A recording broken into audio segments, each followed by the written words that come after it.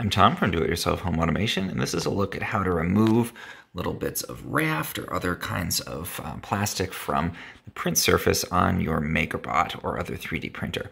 So this is PLA plastic. This is part of a Raft that was under a part that I printed, and oftentimes I find this sticks to the build platform.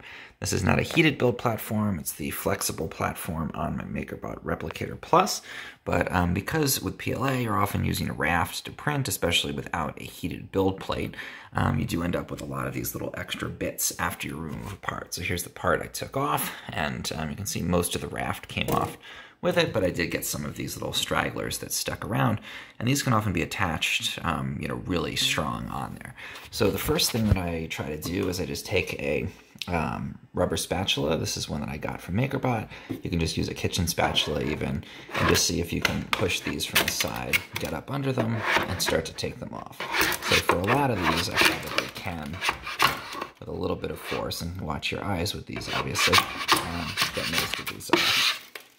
So that's a start, but this one is kind of being stubborn. So I'll show you the other technique that I use, and I'll pause for a sec. Okay, so this is a close-up here. I've got this X-Acto knife. So this is just a hobby knife. These are super sharp, so you have to be really careful. And what I'm going to do is just try to get the blade just under one of these pieces. And you want to be really careful of yourself, obviously, and also really careful of not scratching the build surface. But even if it's very well adhered, I can just get that under, and the tip is under a little bit there. And then all I have to do is just kind of torque it up a little bit, and that levers these little stuck-on bits right off. A couple important points here.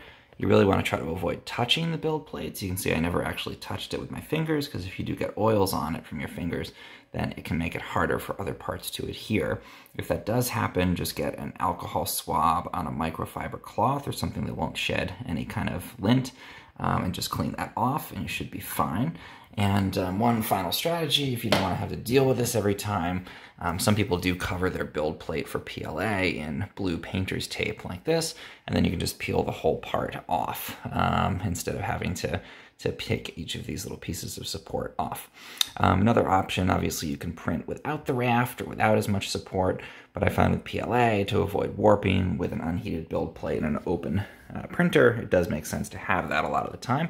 And with these techniques, it's super easy to clean off the build plate, even if you get annoying little stuck-on bits. If you found this helpful in any way, please subscribe to my channel. It really helps.